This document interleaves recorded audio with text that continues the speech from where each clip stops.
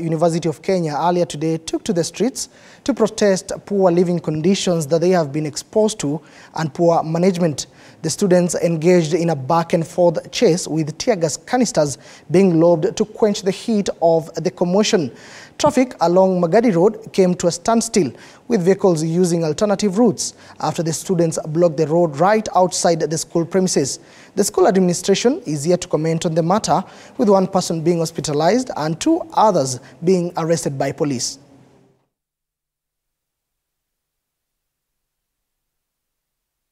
Wanafunzi hapa tunalipa school fees mingi, lakini ukiangalia hali ya hostel zetu ni uchafu tupu. Hakuna maji na tuko crowded. We are addressing very genuine issues.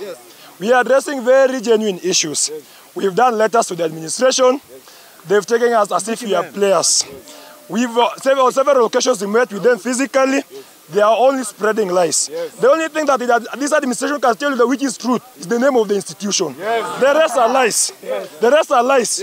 We are requesting for private audit of this university. Correct. There's someone somewhere.